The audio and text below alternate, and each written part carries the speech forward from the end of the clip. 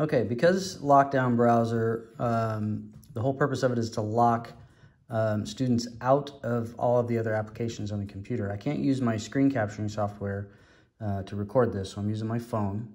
So student will go in here and they'll click on the quiz to begin. Scroll down, there'll be an option to download the Lockdown Browser if they haven't already got that downloaded. Now this is here because I've activated the Lockdown Browser for this quiz. And then there's a Launch Lockdown Browser. So I'll go ahead and click that. And then it gives you this confirmation window. We'll go ahead and click Open Lockdown Browser. If there's any apps already open, it'll go ahead and shut those down. Then they'd click Start Quiz.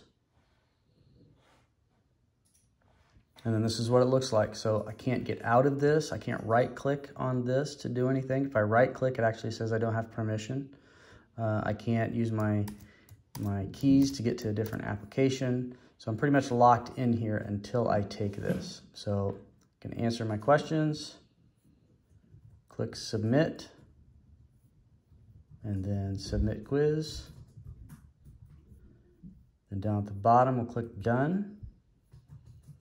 And then they'll click Exit Lockdown Browser. And then Yes to confirm.